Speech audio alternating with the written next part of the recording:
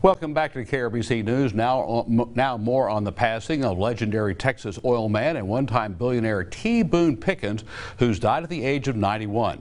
Pickens, who led an extraordinary life of entrepreneurship and charity, died at his home in Dallas of natural causes.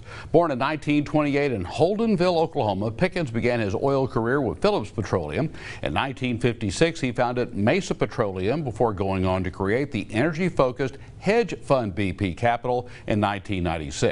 Over his long career, Pickens gave away over $1 billion to charities. Half of that went to his alma mater, Oklahoma State University.